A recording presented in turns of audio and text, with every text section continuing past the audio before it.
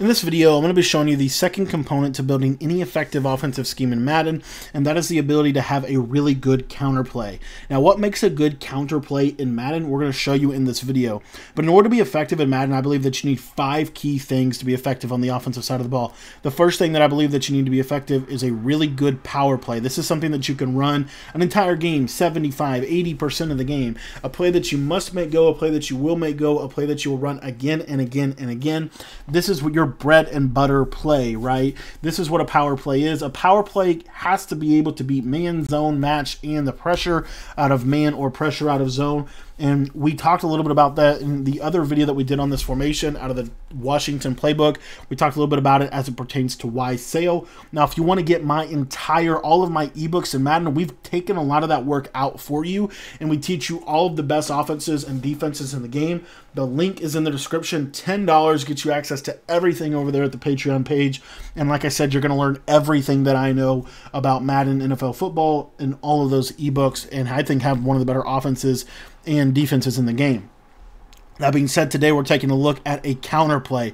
A counterplay is something that needs to look like your power play, but it needs to go in a different direction. It needs to attack a different area of the field. I think that is super important. And so in this, we're going to show you a little money play. I love this play. You could do this out of mesh spot, but honestly, I think it's just, it doesn't really matter. It really doesn't matter what you use, because it's really more of adjustments. So we're going to stay in that Y sale play, but we're going to show you how this works. So how are we going to run this? What is our setup? How do we like to run my counter play? What we're going to do for this formation for our counter play is essentially, if you think about it, the power play, we're leveraging the power of this tight end route. And if they use the tight end well, then they're going to be in a decent spot for them to attack it. So what I want to do is give a setup today that is going to be very effective for even if they use the tight end.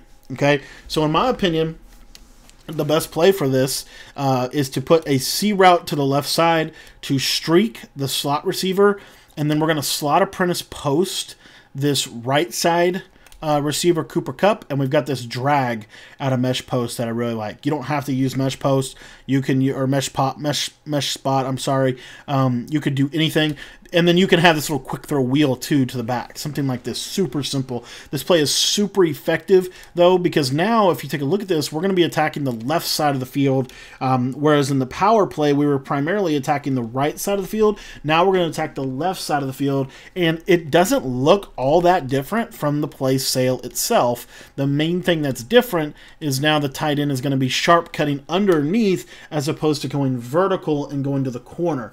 The routes on the right side are going to be breaking inward. If you think about it in sale, everything to the right is breaking outward. Everything to the left is breaking inward. Now we're going to flip it. Everything to the left is going to be breaking outward, and everything to the right is going to be breaking inward. So that is an example of a really high-level counterplay, and this counterplay is really good as well because, as you can see here, we're going to be able to beat and attack man coverage and zone coverage. Now, one other little caveat with this play that I wanted to bring up is this is really good because in general, it's going to make a lot of sense to want to have this tight end side to the wide side of the field. So when we go to something like this, to the short side of the field, this is actually going to make this play so much better because when you run the C route to the short side of the field, then your streak is going to be able to pull any zone back, and you're going to be able to throw that C route against the zone coverage. So this is a great example of a counter play that is going to give you a lot of success. This also has a really good snap throw wheel in it, in the fact of we can just snap, throw it if we get pressured, and now our running back is going to kind of be one-on-one on the backside of this formation.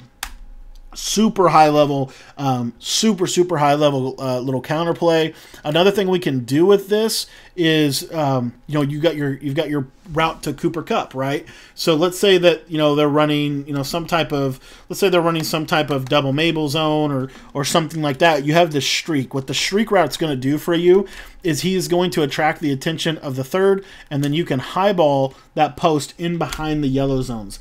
that post route is also going to do a really good job of attacking man, attacking zone. It does not matter what they do defensively. The biggest thing with this is now we have a play that's going in the complete opposite direction. Now, granted, we're doing it with majority hot routes, but it kind of serves the same purpose as we could easily go to a play such as, I think it's escape here, where we take this guy, put him on a streak, put the tight end on that, you know, do something like that. It's the same basic thing. The difference is the C route is much better against man coverage, and the short slot apprentice post is going to be significantly more effective for attacking the coverage that way. So you can kind of build the same basic concept, and I'll show you how to do it out of wheels or escape without any hot route abilities. We're going to streak the outside receiver. We're going to in route the running back, or I'm sorry, the tight end. Actually, in this example, we're gonna out route the tight end. We're gonna in route and smart route that slot receiver, and then we could take the running back and put him on a in or an out. If we put the running back on a wheel, then we would want to have that drag right there, just like this. And as you can see, if they press us, the short out elite is going to absolutely destroy press coverage over the top. This is how you create an effective counter play in Madden 23. You have to have a power play that beats everything. Your counter play should beat everything, and you should be able to call this counter play in conjunction with your power play for about 80% of your offense, because it's going to funnel them into some over-aggressive defenses where our constraint theory plays are going to really give the defense a lot of trouble. Thanks for watching this video. For all of my Madden 23 offensive and defensive ebooks completely broken down, get all access to them, make sure to join the Patreon. The link to sign up for that is down in the description of this video.